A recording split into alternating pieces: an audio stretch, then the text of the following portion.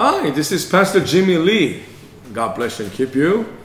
Yes, our God is a wonderful God. He is a beautiful God. He keeps every one of His promises. And He wants that happen in your life. So to receive that amazing gifts, all you have to do is turn from your wicked way. Yes, turn from your life of darkness and see the light through Jesus Christ and accept Him as the best gift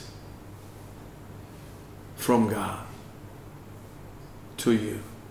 If you do that, yes, you shall not be perished, but you shall receive eternal life in the name of Jesus Christ. Amen.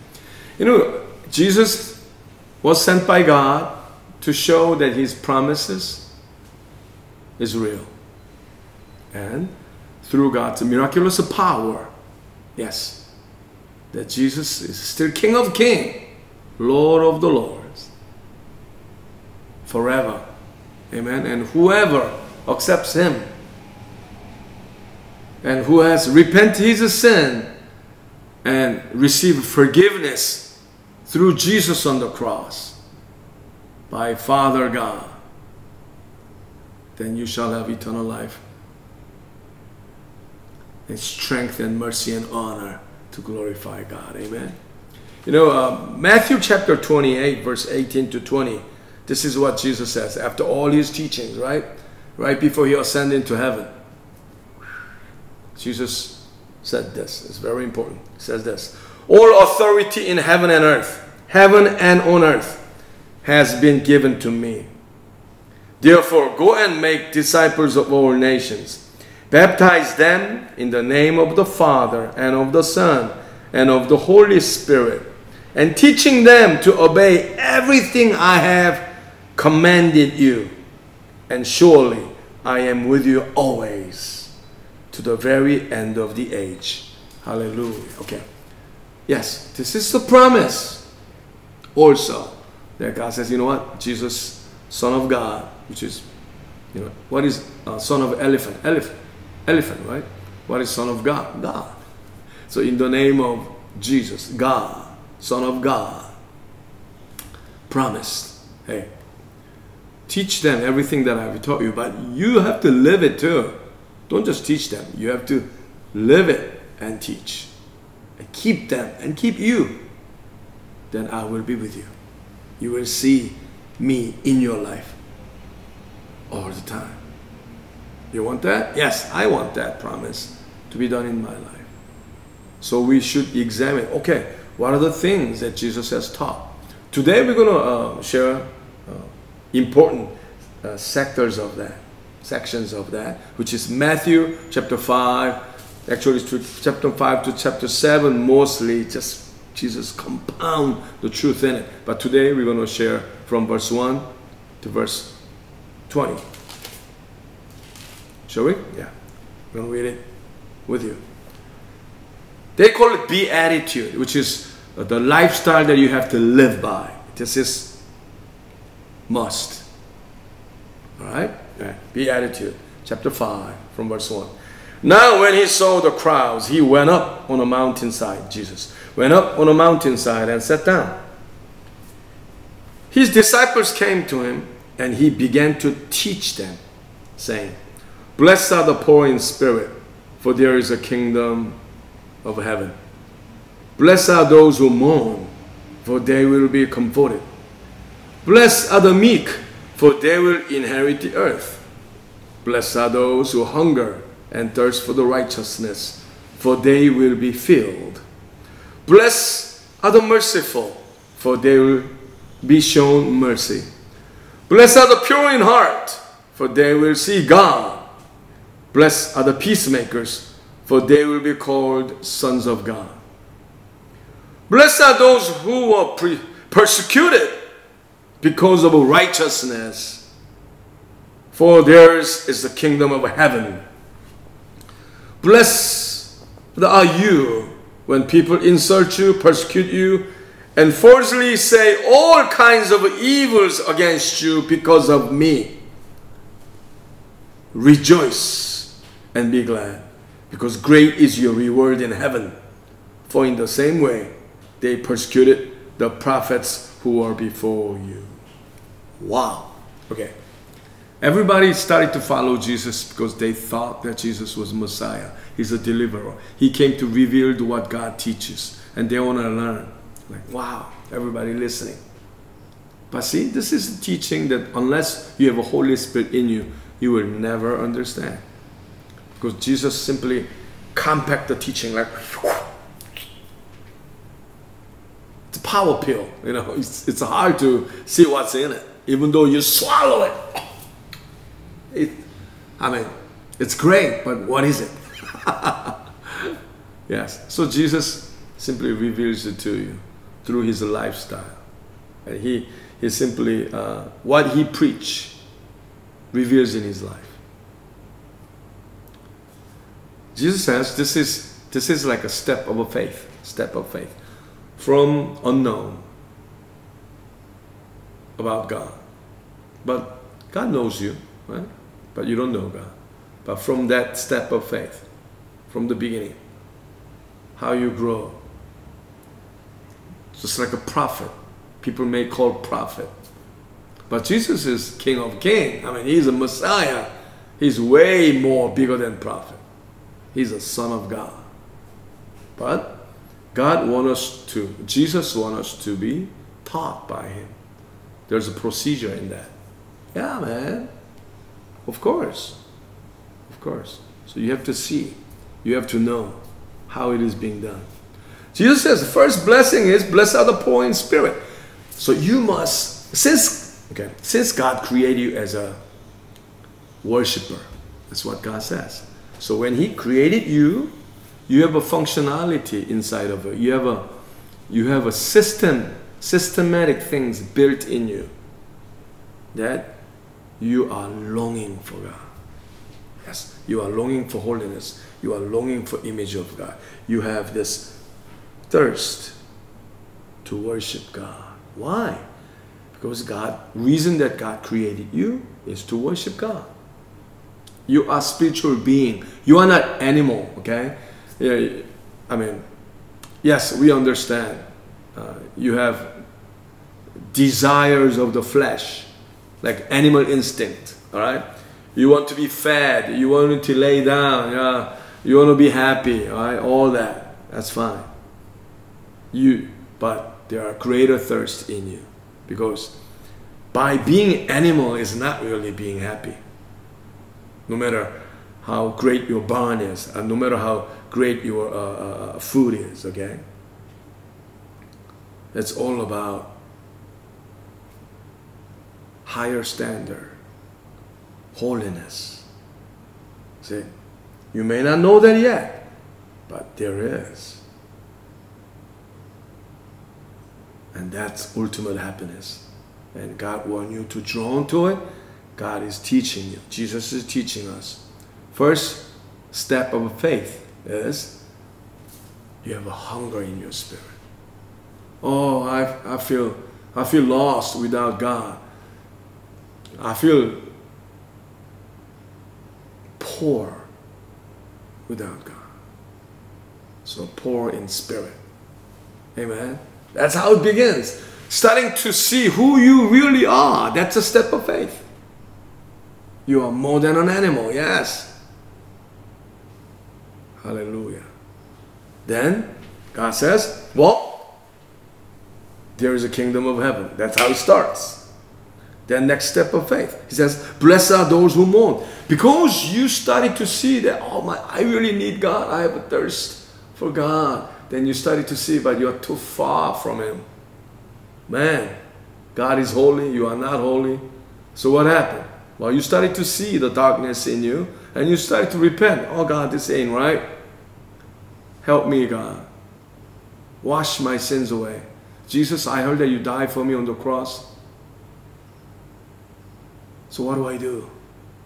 You start to moan. Yes, life of a repentance starts to happen. What is the gospel? Gospel is that you will be saved by Messiah, by Jesus Christ, by Him giving you forgiveness of your sin. So through forgiveness, salvation comes through Jesus Christ. Amen? That's the good news. That's the gospel. So, is that being done? You know, until now, when Jesus preached this in Sermon of the Mount, the Beatitudes, they don't know that He will be persecuted. They don't know that He will be crucified, okay? But Jesus knows. So Jesus simply laying it out. You know, I don't just say this, I do this. Wow. The people were dumbfounded when they were hearing that first. But they realized after Jesus was being crucified and took the cross and resurrected, and God still showed God's signs and wonders and miracles happens every day in the name of Jesus Christ, who serves Him and believes Him in daily basis. So this is ultimate teaching that He wants us to learn. Then, okay, let's go to the next step. After you repent, then what do? Blessed are the meek, for they will inherit the earth. So, more you repent, which means not just regret, you stop doing your wrong deeds. You know, if you keep on sinning the same things over and over and over again, something wrong with you, man. Yeah, something wrong with you. But if you truly stop who you are and start God in your life, it's not regretting, it's repenting. Stop and start God in you. So if you do not accept God in you, which means the Holy Spirit in you, how can you start God in your life? You will always regret, but you what? Nothing will happen, man. You're just going to get old and fat. So what do? You ask, fire of God comes into you. Let God destroy everything that was killing you. Let God comes into you and kill the cancer in your life. Kill the poisons in your life. Let the pure fire of God comes into you. And more you do that, what happens? You will become meek. Yes, you will become a gentle spirit. You will become like, no more poisons in your life. No more acids in your life. No more angers in your life. What's been controlling you? Maybe it's the anger. Spirit of anger has been controlling you. Let that be kicked out in the name of Jesus Christ. Amen. Let the fire of God comes in and start to live the life of a meek. Yes. Gentle spirit. Then what happened? Wow. Blessed are the meek, for they will inherit the earth. Then what happened? He will, earth means your flesh. Because when God created you, He used soil, right? Red soil. He forms you, then He breathed life into you. That's who you are. Adam means red dirt, right? Red soil. You are Adam's descendants. Wow. So, God will rebuild you, restore it, renew you, and you will become territory of God. You will become heaven on earth. Yes. That's the promise. Then there's a next step. Blessed are those who hunger and thirst for righteousness, for they will be filled. Now you started to see, wow, what it is. What's the promise of God? So what happened? Because you started to find out God is real, you will ask for more. You will seek for more. You will seek for righteousness. Yes. Then He will fill you with the characteristics of God. You will start to become righteousness of God. You will start to have the characteristics of God in your life. Yes. Then more you become, you'll be filled with the image of God. Hallelujah. Then relationship will be better between you and your family, you and your children, you and your relatives, community. Yeah. You will start to see. God does that. God does that. God changes relationships. Yes. Yes, He does. Beautiful.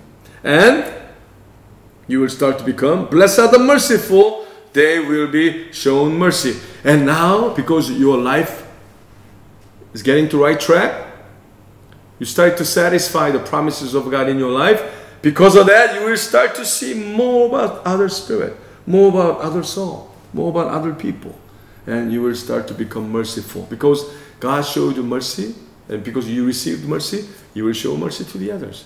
You will start to say, oh, you want that person to be saved, you want that orphans to be taken care of, you want that widows to be shown mercy of God. And yes. Why? Because you are starting to become free of yourself, and then you will be able to see others. The reason that many cannot see others' agony as their own, only because they are full of themselves. Yes. You know, some people try to do things like, oh, I feel pity for that individual, but it is only to show himself better than the others. You know, that's not true mercy. Merciful heart from God. Mercy means see it with the provision of God. See through eye of God. As a fair, as a mighty God sees, mighty Father God sees. Amen. And you will start to become more and more blessed. Blessed are the pure in heart, they will see God. And because you start to see others with the sight of God, with the eye of God, and you will start to see and feel what is really heart of God, what Father wants. And God is a spirit, and now you are being led by Spirit. So your spiritual eye actually awakens and opens and start to see God in your life. Like you go like, I see God. You know, God is not a human form. God is a spirit. But because you started to being led so strongly in spirit, you start to see, you know what, I know what God wants. And God speaks to you in spirit. Yes. You know, right now, people who are hearing this on the hill of the mount, on a mount, and when Jesus was speaking the Beatitudes, hardly no one understood this. I mean, they may recorded it, but they understood this after Jesus was crucified, after Holy Spirit came into their life, after everybody experienced the day of the Pentecost in their own life. Then they start to see this is what Jesus was teaching. And this is what I have to teach, and this is what I have to live by. Beautiful. Yes. And this is what it says. Blessed are the pure in heart, for they will see God. Blessed are the peacemakers, for they will be called the sons of God. And now you start to see what was trouble in your life. So saying that thing that was blocking between you and God, you start to see in other life. So what do? You start to want to break that wall.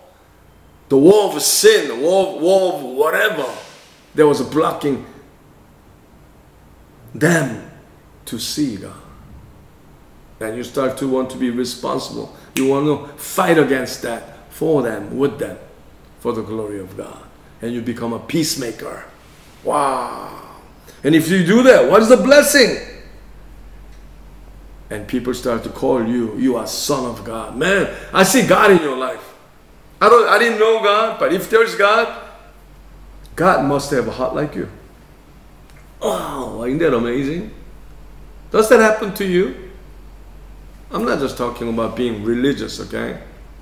I'm not just talking about you know how to quote the words of God. No.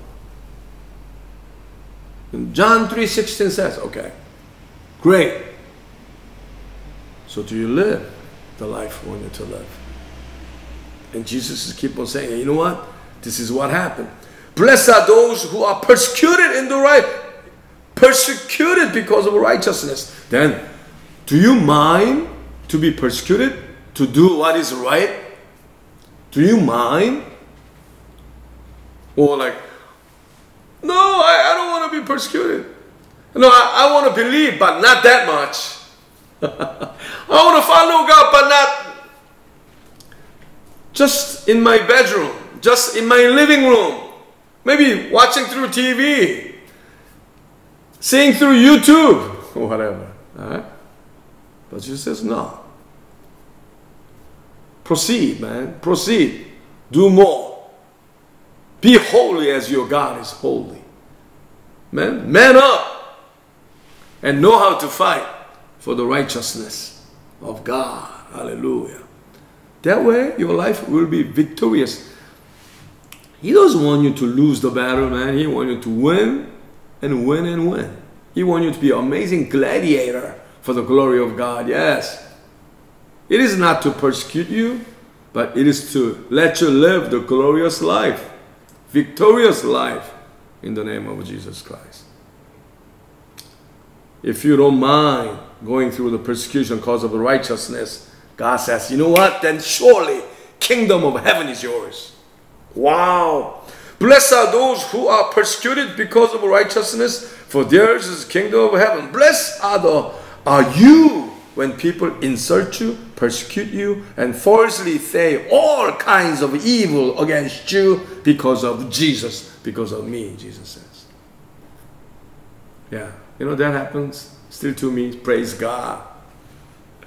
You know, of course, just being cursed at by someone doesn't mean that you are amazing. Of course not. But for the righteousness, we don't mind. So, come on. Let's go, right? Proceed for the glory of God. And this is what Jesus says. You are the salt of the earth.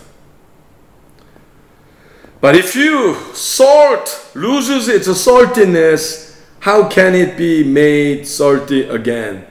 It is no longer good for anything except to be thrown out and trampled by men. Okay. You are salt, but how salt make a taste? Well, being melt down. You have to be melt to be mixed. So you have to become formless of who you are, willing to be melt to let the salt to be taste to the others. So Jesus says, hey man, if you don't want to be melt, how can you make a taste, right? You say, oh, I am a salt, king salt. But you never melt. Then what happened? It's a trash, man. If salt loses a taste, because you don't want to be melt, so there's no taste. Then you'll be thrown out. It's still salt, but thrown out. Rock salt, thrown out. And who's going to step you all over? Not God, by the people. Because you say about God, but you are nothing about God. So, Jesus is afraid for you. Come on, man. And he continues. You are the light of the world. The city on a hill cannot be hidden. Because city has a full of light. I mean, actually, right? Neither do people light a lamp and put it on the bowl. Instead, they put it on its stand. And it gives light to everyone in the house. In the same way, let your light shine before men, that they may see your good deeds and praise your Father in heaven. But if you don't have a light in you, which is a fire of God in you, how can you shine the light? So you have to become the light, which is, you have to become promise of God, right? If you say to the others, oh, be well with your wife, but if you are not well with your own wife, it will be funny, right? It'll be wrong to say that. If you say, hey, open your eyes and see God, but if you are your own blind, it'll be ridiculous, isn't it? Yes. If you are light, God will let you shine. So don't talk about light, be a light. Amen. Be a door. Stop being talker. You know what talker is good at? Complaining. Always complain. Complain this, complain that. Professional complainer. Don't do that. Don't do that. That's a sin, man. That's a sin. It goes on. Do not think that I have come to abolish the law of the prophet. I have not come to abolish them, but to fulfill them. I tell you the truth, until heaven and earth disappear, nor the smallest letter, nor the least stroke of a pen will be any means disappear from the law until everything is accomplished. Which means law means words of God, the promises, the Bible itself. All right? Everything will be done. Every promise in the Bible, God wants to reveal that in your life, every individual, every Christian's life. Yes, every child of God's life. That's what God wants. So don't skip it. Eat the whole words of God, like, and digest it. Maybe it's kind of acidy in your mouth, but it'll be sweet in your stomach, as Bible says. And it'll become your life.